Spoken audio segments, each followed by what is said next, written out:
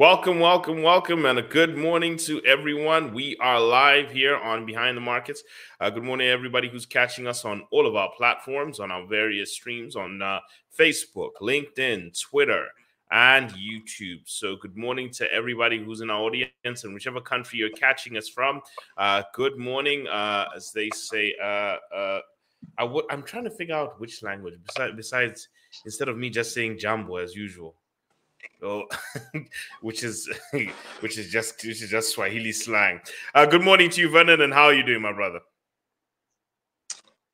I'm good. I'm wonderful, and it's a good time to be alive, honestly. And how are you doing? Good, Vernon. As I said, I'm really just looking forward to this weekend. You know, just really trying to figure out how what's it called? The experiment in financial literacy, as I call it. You know, giving Zambians giving Zambians 237 million kwacha the weekend on a 4-day long weekend is going to be a really interesting experiment in financial literacy. That to me is going to be the best thing I've ever seen in my life. Yeah, so I think that's just gonna be something of interest to see. But now let's take a look. Let's take a look into the markets, Vernon, and what is actually happening today, being Enterprise Thursday. We are going through our business planning, sorry, not financial planning, business planning session. We've had a few hiccups this week. So looking at the market specifically first, we did see that the Kwacha did go through a pickup this morning. We did see the Kwacha pick up strength. The Kwacha picked up strength in the final session, just slightly. So we did see a pullback on the continuous losses that we've been seeing on the FX rate. That's actually quite interesting. But however, we still have seen continuing sell-off in general. On average, we've seen that the dollar was up 0.92%.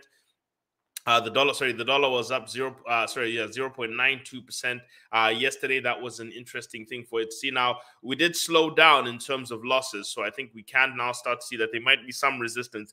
If there is some interventions, we might be seeing some resistance, and if there is some changes, we might be seeing them continuously. That might be a good move for now. We also are seeing that the stock market yesterday did close negatively. We did see that Zanaco did pull back some of its gains yesterday, and we also did see that Bata actually sold off a little bit yesterday, pulling down the index by 0.12%. But on the week, it's still up. Month, it's still up, and on the year, it's still up 9.28%. So we are still benefiting from seeing quite a strong index and a strong market so far. We do see also that the bond market did come in a little bit, stronger in kwacha, but not in dollars. We lost it a little bit in dollars because of the FX rate still losing, but we did see a 0.06%. Yesterday was the closure. Sorry to all, but unfortunately, the bond auction did close in a day earlier. Mainly because of the holiday. So something we always need to remember is that bond auctions close the day before the holiday in terms of bids. So today is when they're doing all the counting and they're doing all the reconciliation for the purchase of GRZ bonds today. We also are seeing that yesterday we did see that, as I said, the FX rate did pull back a little bit. It is starting to show a little bit of signs of it's still in oversold territory, if we can actually see it. It's still in oversold territory, and it's still moving in sell territory in terms of it. But we are seeing that even against the Rand is still holding pretty much still against the Kwacha. That's the more important one for me because of the imports coming in from South Africa. Remember, that affects the cost of living for Zambians in general.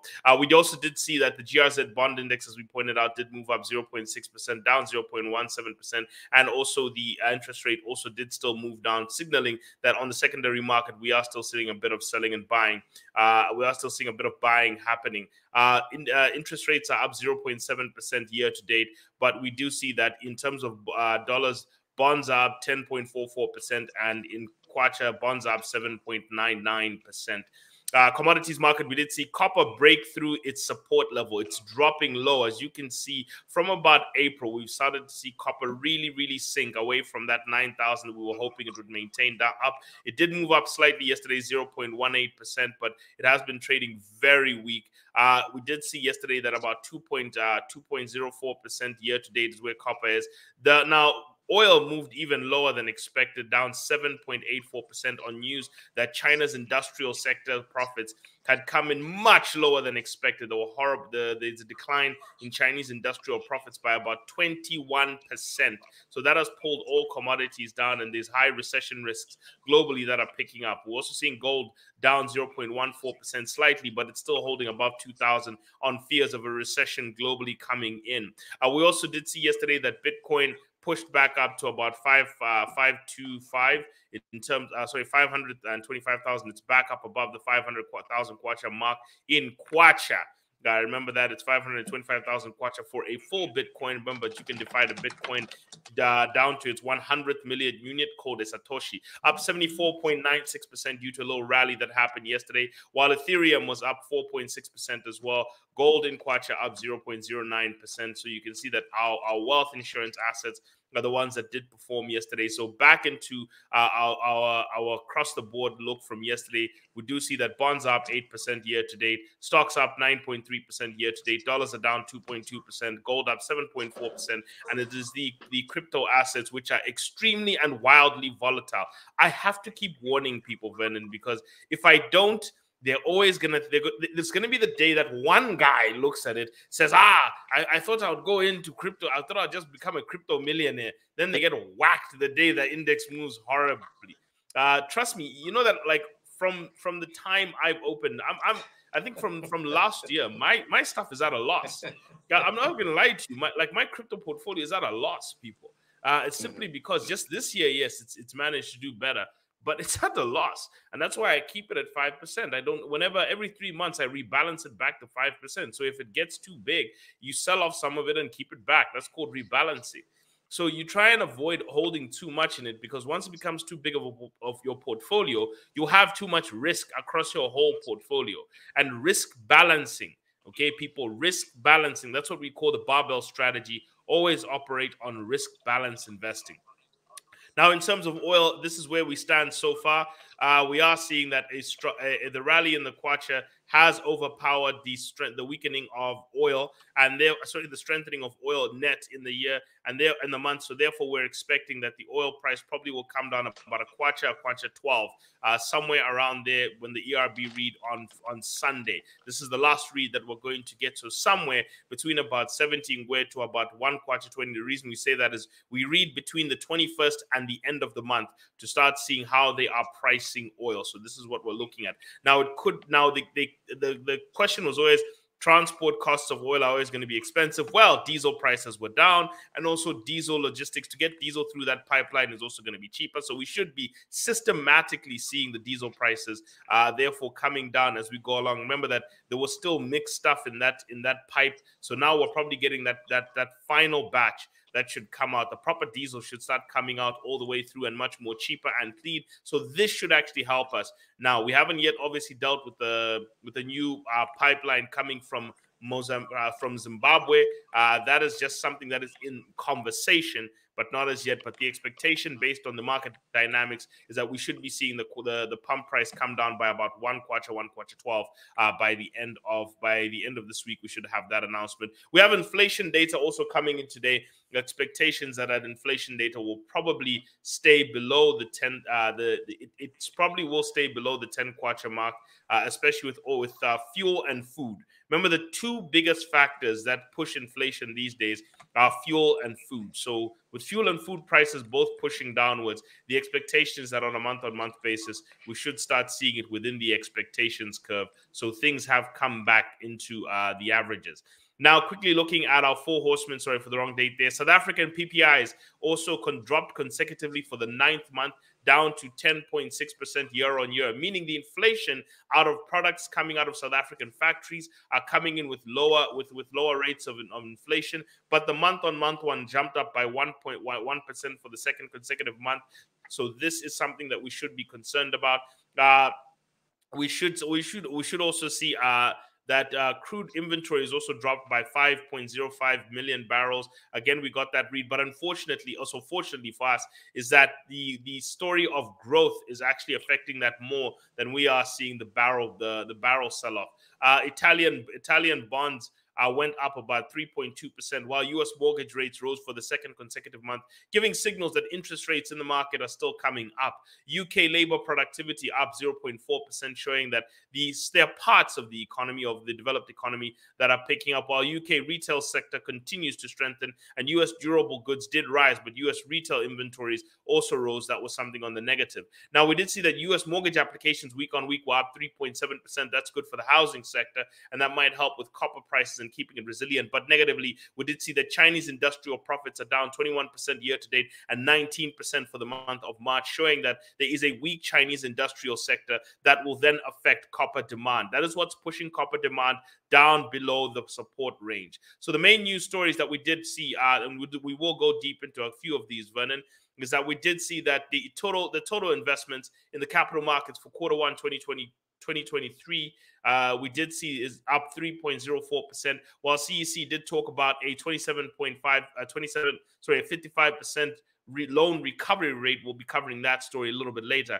The African Development Bank has signed a deal for $525,000 with the Africa FinTech Network for a startup to set up an Africa FinTech hub, an online portal that will serve as a one-stop shop for all fintech activities in Africa. So we are trying to embrace the digital revolution. And remember that we have also seen that our president did go into Zimbabwe yesterday to go and talk about with our counterparts on the digital revolution. Our copper prices did plummet through the support range yesterday, so we did see that based on Chinese data and global growth data. Gold prices rose and were buoyed as a safe haven demand due to weak company earnings and economic data that fueled potential recessions, while oil prices dropped 4% on Wednesday, extending the previous session's sharp losses after a report that showed U.S. crude inventories fell as a recession grew as a bigger concern. Bigger thing that was also happening is that bank stress will likely be limited to smaller and regional banks, but it will cause restrictions in capital in the American capital system, while the U.S. Republicans, the U.S. House Republicans, are set to now revise the debt ceiling, which will then take one of the biggest risks off the market of America going into potential default. That's the main concern there, because once America goes into default, it takes the whole world down with it. We also saw yesterday that South Korean legislatures passed the first phase of review of proposed regulations that would help the nation's Financial Services Commission regulate digital assets, which is mainly targeted at cryptocurrency. They have a booming cryptocurrency industry in South Korea, so that's been some of the major concerns that we've seen. That's been some of the major concerns for the crypto space altogether. Now, setting into some of our deep dives for today. Our deep dives for today, one of the major stories that we are paying attention to, and we just did miss it earlier before we get there, is Sentinel Mines has actually announced that it had a lower than expected copper output for quarter one 2023.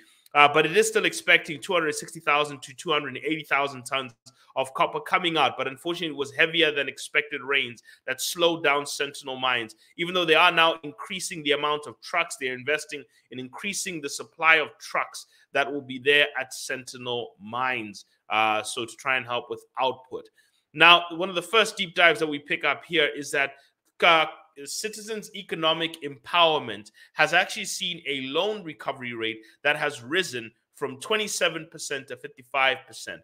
In the last reading that we got, Citizens Economic Empowerment, this was back in July, had actually cited that they only had a 27% loan recovery rate, and only 27% of loans were repaid. But after their name and shame campaign, where they went around on Facebook basically demanding everyone pay back their CEC loans, we have seen that the loan recovery rate has increased by 55% because of the name and shame campaign. CEC has embarked on a vigorous loan recovery campaign from July 2022, when it had a 27 loan recovery rate. Now it is reporting a 55% loan recovery rate as of December 2022, but it had a target of 80%. Now it has said that it's increased its staffing levels, it's put constant monitoring and evaluation, as well as improved de-risking measures that have led to improved results. They've also been doing a lot of financial literacy training for the entrepreneurs. We've seen that recently. There's been a lot of financial literacy training in CEC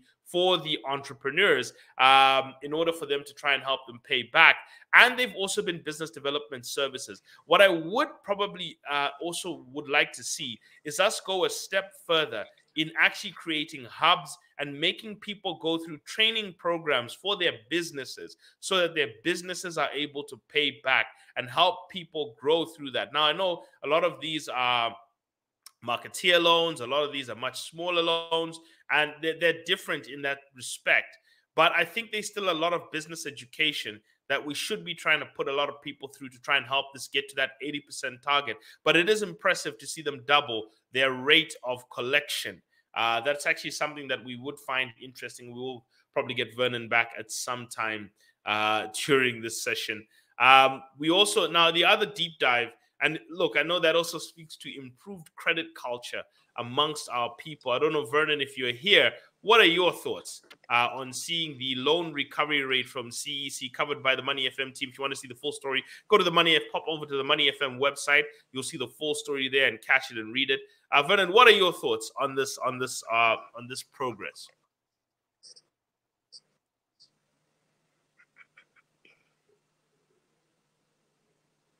Of course. Hello, Vernon. Thank you. I'm just having a bit of a technique. Right, I think we've lost our brother again. So let's get back into. So let's get back to the. And the government, of course, is just making strides to see that young people can have something on their table, something more permanent, as well as empower them. But I think prior to all of the and of course the spending of monies in different packages and of course categories, I think that there should have been earlier a sense of education. Like we have always stretched, education comes first when it comes to finance, and then you want to venture into accounting and spending the money and venturing into entrepreneur in general. But ultimately, I think the mistake was we handed out money first before we educated people how to make money, how to manage money, and how to multiply the money. And now we are crying foul because they are, most of them squandered the money, basically, and they have no means of returning the money. I know of a group that actually got money. I think that was in 2021, I think, just slightly before the whole election period. Young people got money from this particular area here, Unza, Levi, Manawasa area like that. Young people got, and I was on the group and I was seeing them sharing money. Okay, thank you for your participation. Thank you for your commitment. Here's a share for you.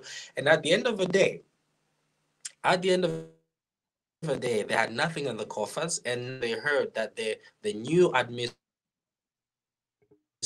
into government is asking to monies, could not even respond. Everyone was quiet in the group because they were not educated on how to be able to multiply their monies. Back then, I remember there was a program of piggery that one member of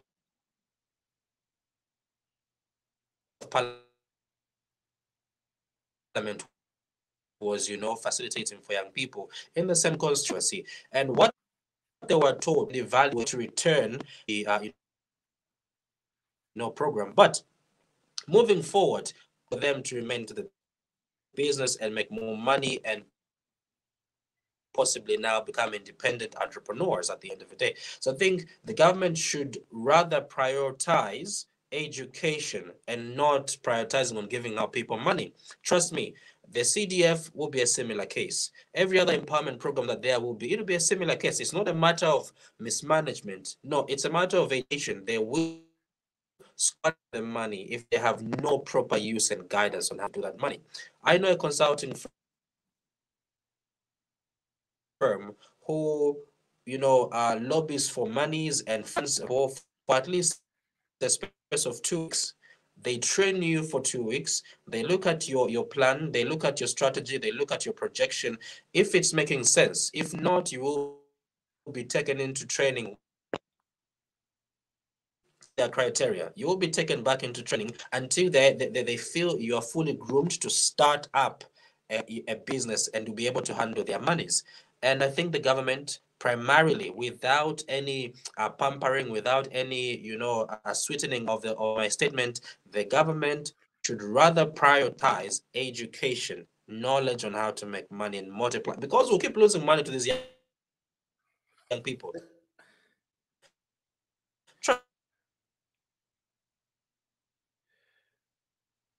Okay, unfortunately, once again, yeah, sorry. Yeah, so Vernon is actually trying to stress the point that unfortunately we do go through cycles of loss. Part of one of the things that we have pointed out before is that we should be actually targeting to try and help as many entrepreneurs get as much business education as possible so that they are in motion when receiving funds. Because I think what usually becomes the problem is that they're not in motion. And this is why I said if there's nothing on the ground by the time you've got the money in your hand, you are most likely just going to spend it. But if there's active things happening which are demanding your attention and your energy, you are less likely to spend it. And this is why one of the main things that I think I've stressed on is that all empowerment funding in this country should be tied to successful graduation from business programs, that we should try and make business programs available to people as easy as possible. And in fact, what the empowerment scheme should first look to do is to maybe finance you into a business program. So let's say there's, I don't know, and I'm not talking about MBAs for all. I'm talking about startup science. Usually the problem is that I think people need to understand there's a difference between a business administration degree and an entrepreneurship certificate. There's actually a big difference in this. Entrepreneurship certificate is more of a training program.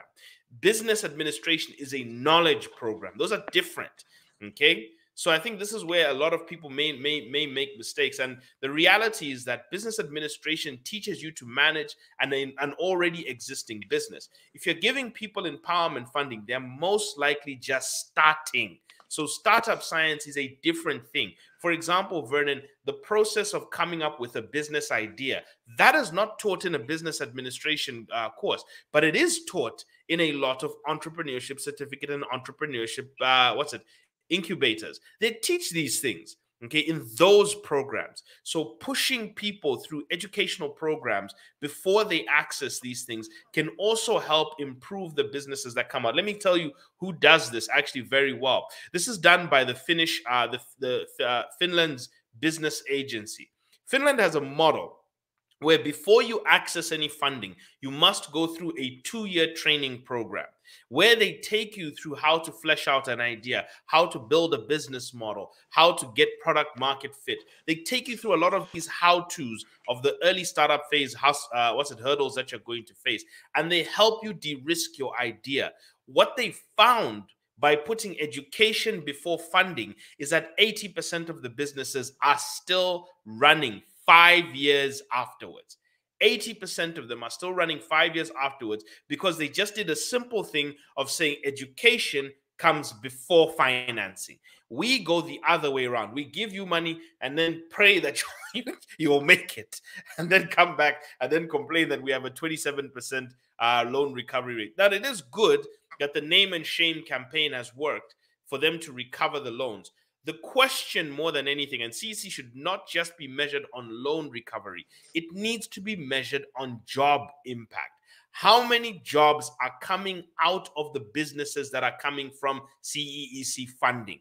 That is the core reason, because the functional reason of citizens' economic empowerment is not to give out loans and collect them back.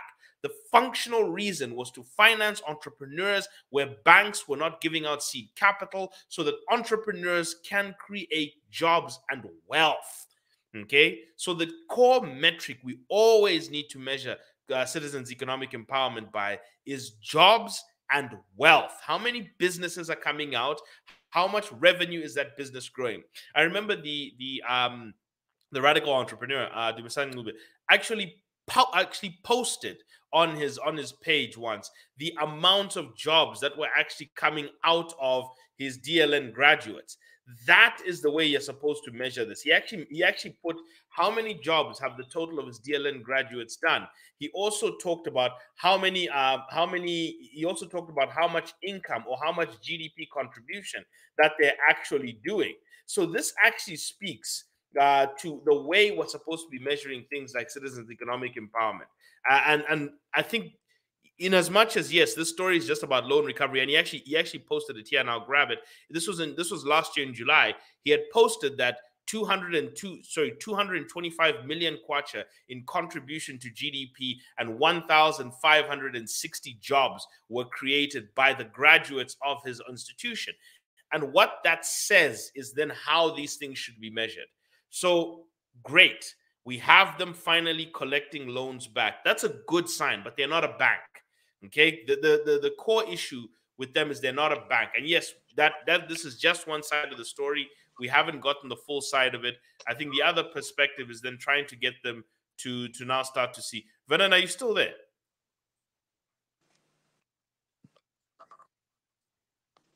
Or have you been hit by the dark night we call Zesco? There we go. We're back. So yes. So now let's move into our next deep dive.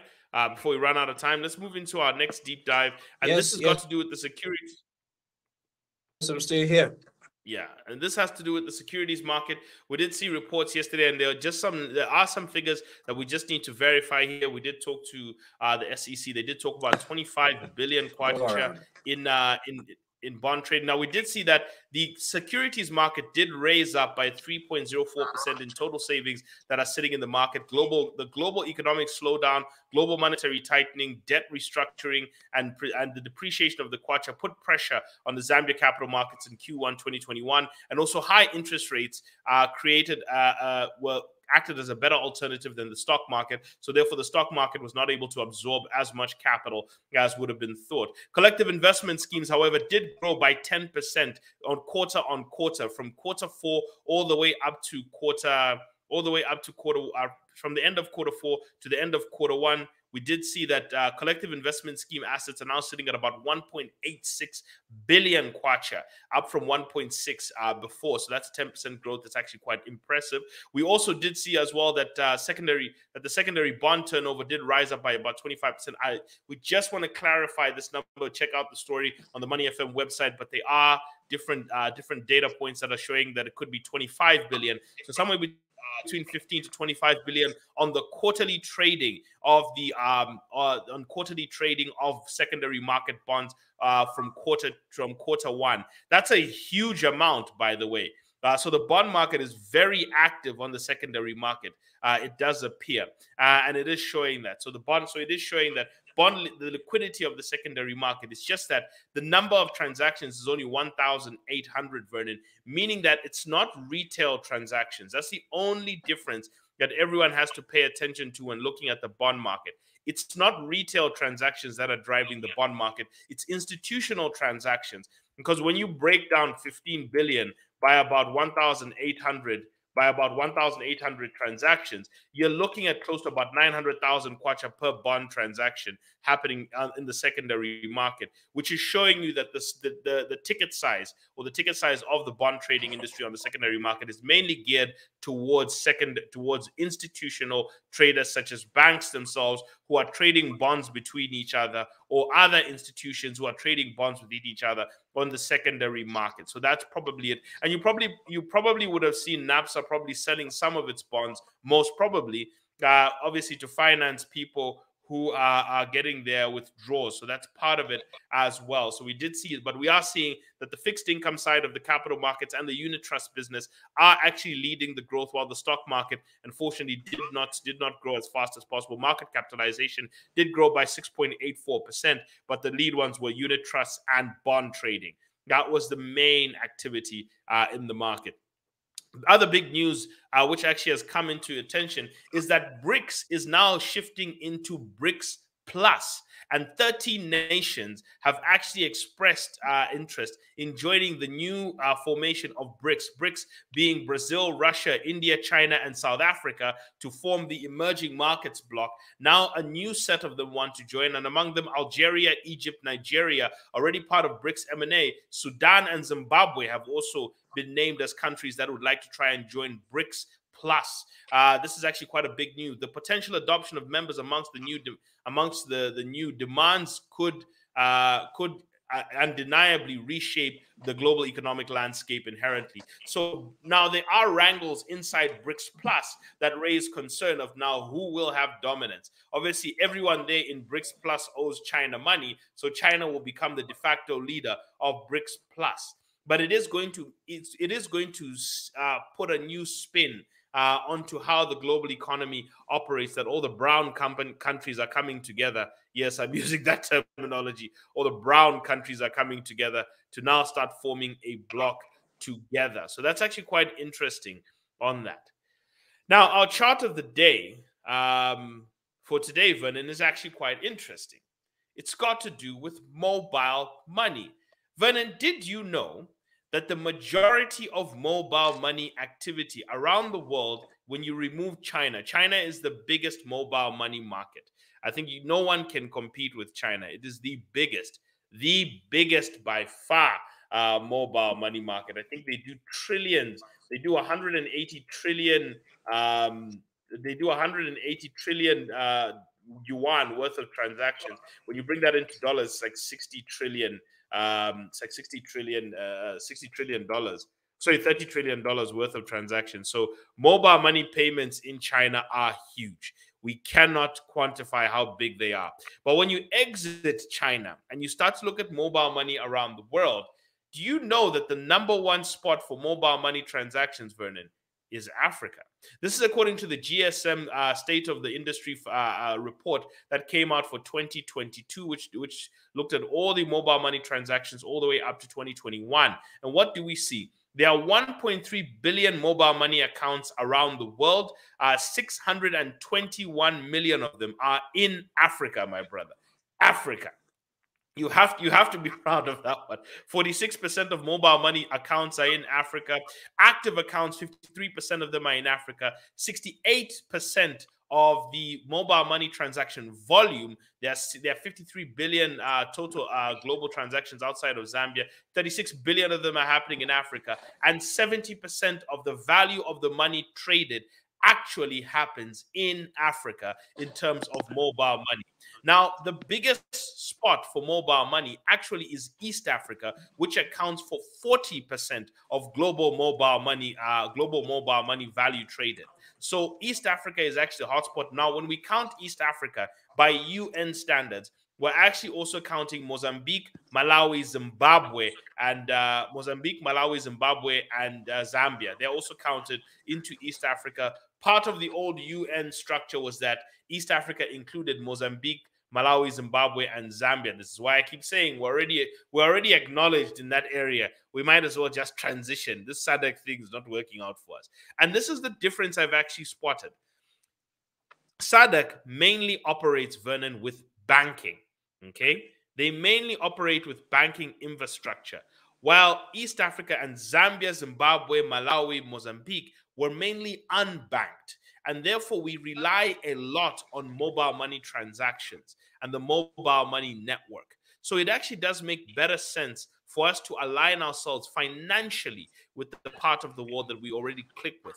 Zambia is actually already responsible for 1% of the world's mobile money transactions, with 250 billion kwacha worth of mobile money transactions done last year, 259 billion kwacha worth of mobile money transactions done last year. Zambia was already accounting for about $10 billion worth. Listen to that very carefully, people. $10 billion worth of mobile money transactions were done last year in Zambia. Okay, that's half our GDP in just mobile money transactions. So it shows you we're already responsible for 1% of the world's mobile money transactions. That's how much of a mobile money transaction nation we have actually become. That's our chart of the day that actually now spells that out. Now, I don't know, Vernon, if you have any thoughts on that before we get into our topic of discussion.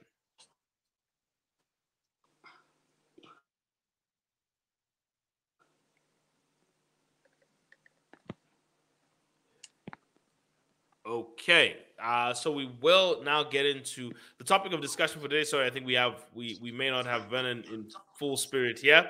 Topic of discussion today is business planning. So we're going to go through a few minutes of breaking down on business planning because we have been dealing with the growth mindset where we've talked about wealth planning yesterday. We are going to talk about business planning.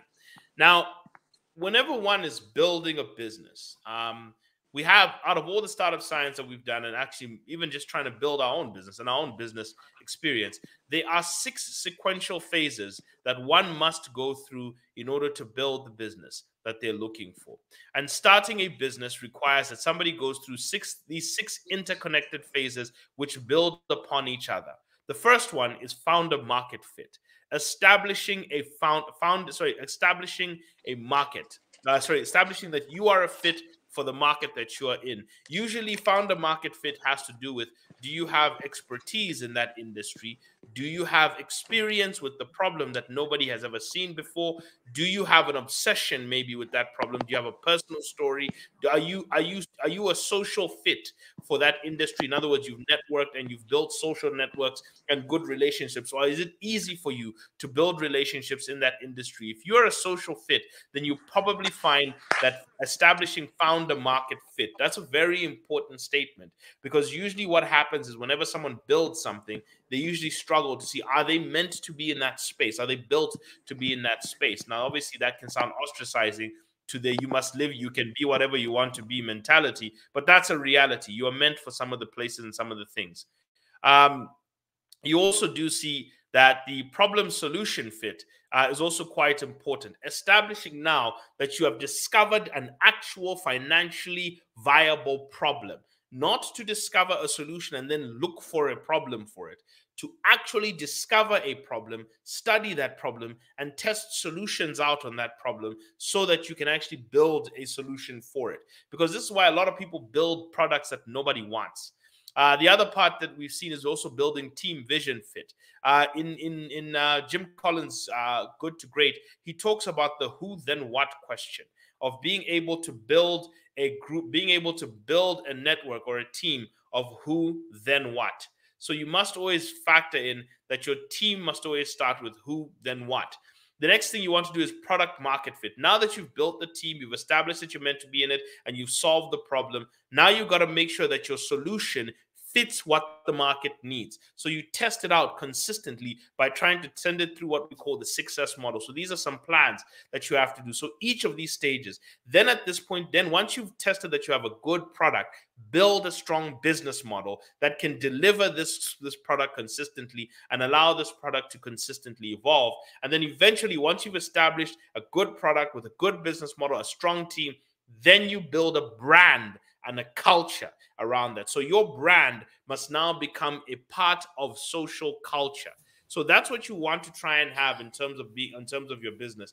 Building a brand that augments or impacts the culture of society, because that's the strongest way you can actually have business sustainability. On the other side of this break, Vernon, we will then go into breaking down some of these stages and how to look at how to build your business planning around these stages and goal setting. And then we'll end by talking about the importance of strategy in this area. But we'll be back on the other side.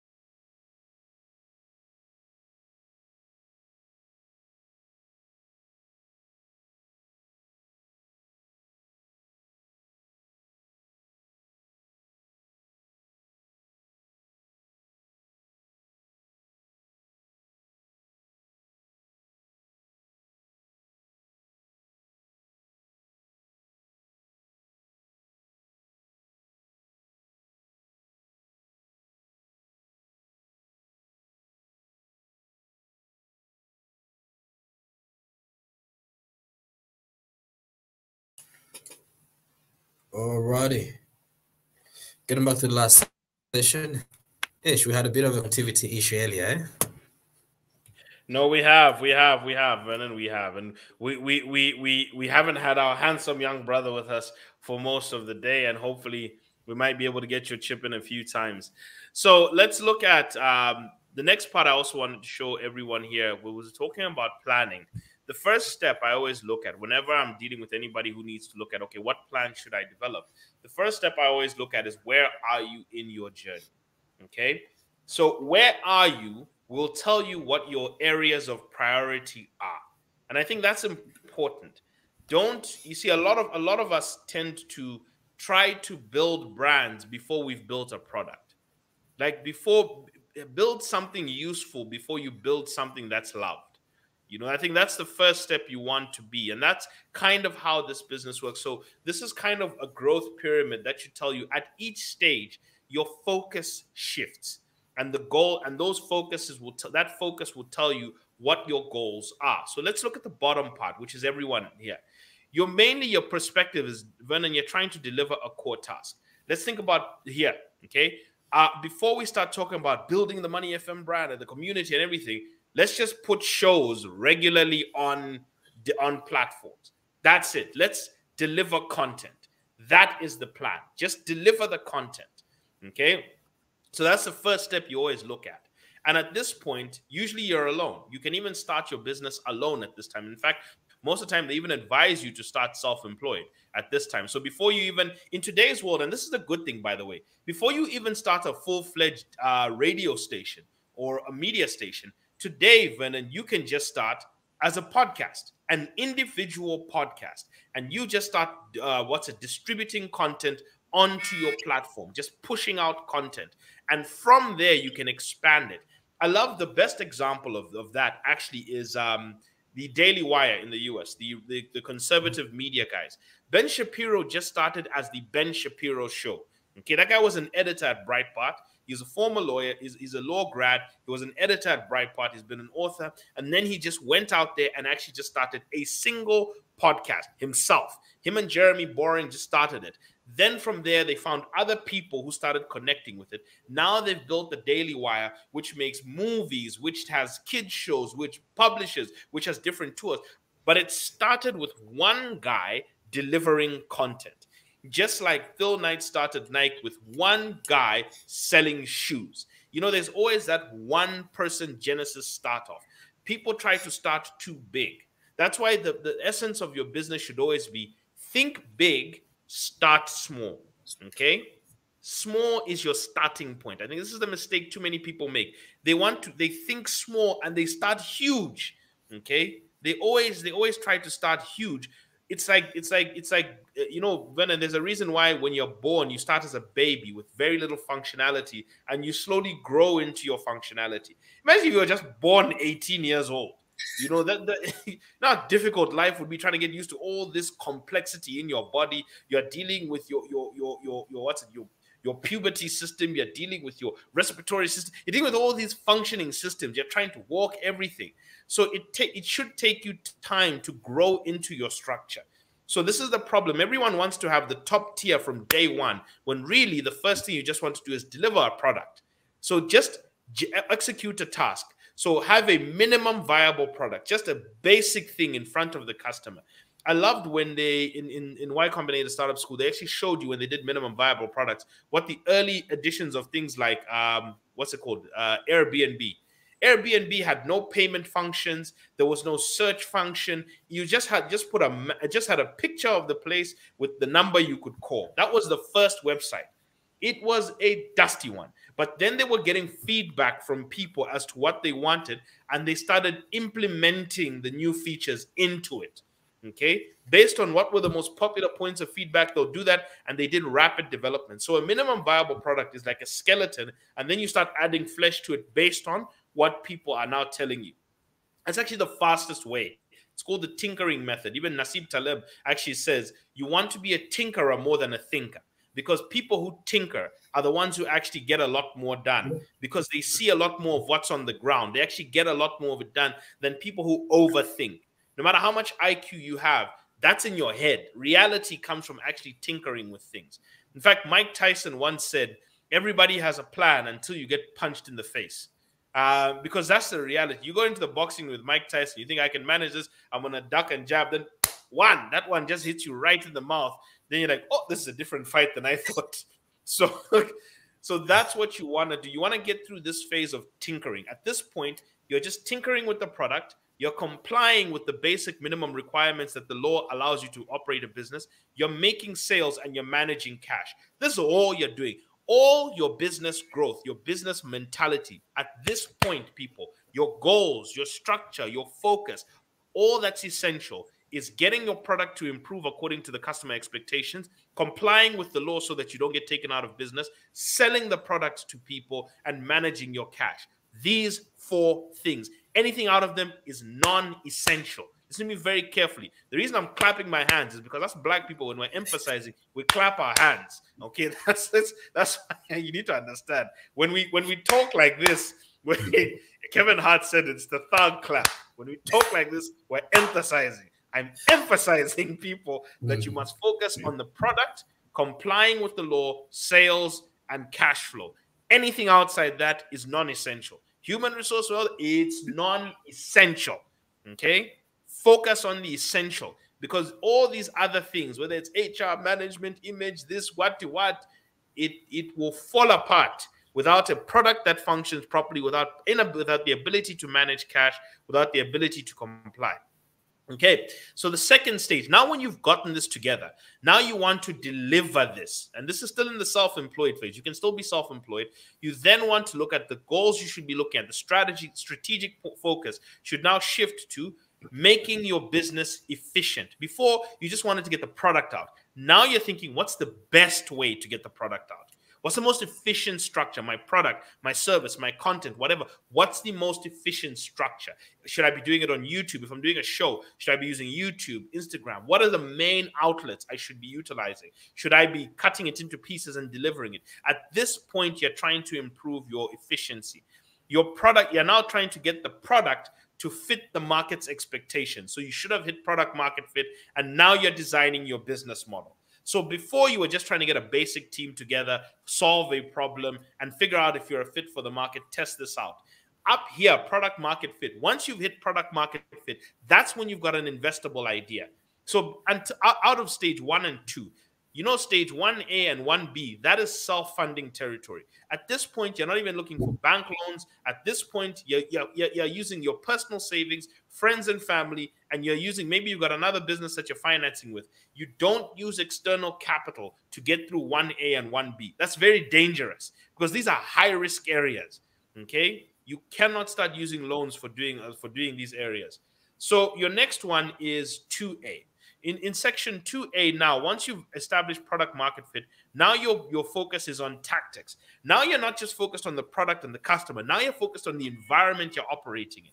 And you've got to be tactical because now you've got to grow your revenue. How are you going to do it? Are you going to sell new products to your same customers? Are you going to sell old products? Are you going to sell your current products to new customers? How are you going to do this? So growth of revenue is important. Now you've got to be profitable. So you've got to do a lot of cost management at this point. And you've got to create sustainability. In other words, your business has to be consistently profitable and growing in profits. That's what you need to start delivering. That your business can now consistently deliver growth of profits. Not just revenue, now it's profit growth. And then when we're looking at 2B, this is when we're looking at now enhancing your position in the market. So you're now going to start differentiating yourself from society. Now this is the frontline focus, polishing yourself up for differentiation, building relationships, peaking your order flows, and creating a lot of operational efficiency throughout your supply chain. Now you're going through supply chain or value chain management in terms of this. So this is strategic focus. By this point of 2A and 2B, you've now hiring. Now you're hiring employees. You're not hiring managers. You are the manager, but you're hiring employees. This is the journey you have. So you can see the strategic focus that you have at each point. Then in terms of 3A, you want to try and look at building your brand. I see too many people, especially in the age of social media, Vernon, we're going into excessive brand building before we've gone into product development. So you're all hype, no product. And that's where the problem starts to come out. You want to avoid being hype, no product. So there actually has to be something people can buy and use before they fall in love with it. Okay, are you of use to them before they? Because they'll fall out of love with you the moment somebody comes who's useful to them. Okay, that's like being a sweet talker and you are not able to just do the basics of providing and protecting. You can't protect nor provide, and then all you are is a sweet talker, and then she meets somebody who can actually provide and protect, and then you start saying, why am I getting left? I don't know, because you are not useful. This was the reality. This is the usefulness part. So the reality is, first, be useful. So be useful. So you have to focus. That first stage is the product. The second stage is the profit. The third stage is permanence, establishing yourself in permanence. And like my teacher, Mr. Makure, used to say at school, these things come in stages.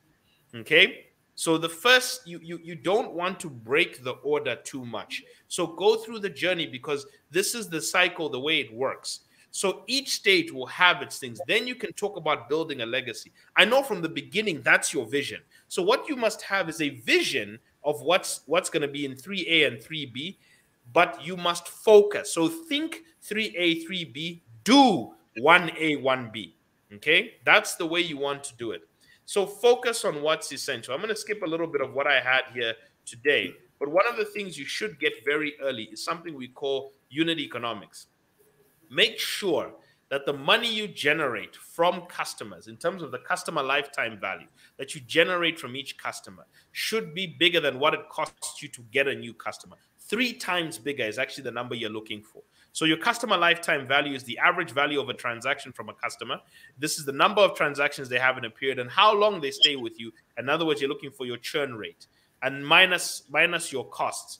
Okay, minus your times your profit margin. You then measure this against customer acquisition. What's your cost of making a sale? What's your cost of new customer marketing? Divide that by how many new customers you get in a month. That is customer acquisition.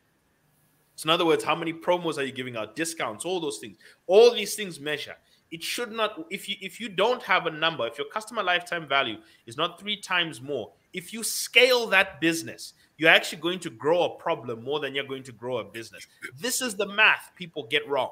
This is one of the biggest keys you need to try and get right from the beginning. Now, I wanted to just quickly focus on essentialism, but I'll leave this for next week, where we are going to talk about understanding, focusing on the essentials. So we'll just leave this in for next week, although we've run out a bit of time. I will leave you with my final thoughts, Vernon, whenever you're doing strategic planning for your business. Mark Zuckerberg said this: I'm here to build something long-term. Anything else is a distraction. So always focus on always keep your eye on the long-term prize, but do what's in front of you. Okay, that's the business. That's the difference. While Jeff Bezos said we are stubborn about vision and flexible about details. That's the other thing. You need to be a tinkerer. You need to be somebody who's comfortable tinkering away on vision. But Morris Chang, the Chinese businessman, said this: without strategy, execution is aimless. And without execution, strategy is useless. So always remember, you can plan as much as you want, but if you aren't doing anything, all the best. So always make sure you're actually doing things. So that's why always get to tinkering as much as possible. Put a product out there, as bad as it is, because whatever's in your head is not what's in other people's hearts already. So you need to first get what's in your head out, then allow people to then give you enough feedback to rework it, or give you enough data and information so that you can work it into what they need. Because you are not a mind reader, Vernon. You are not. Okay, no matter how much you want to believe you're not a mind reader. So you have to get into the minds of people once. And the reality I just wanted to put is this: when you put a product in front of someone, that's when they truly start to tell you what it really needs. And I'll leave it there, Vernon, for today. I know we've had a bit of a struggle today, but I'll leave it there, and we'll pick up tomorrow. Remember, I did promise that tomorrow I'm going to give you 3 things you can do with your NAPSA. You really want to tune in for that one so that you don't eat your money, people. Because consider this an intervention. Just consider it an intervention. I appreciate it, Ntole. Thank you so much. Have a good one. Cheers. Have a good one.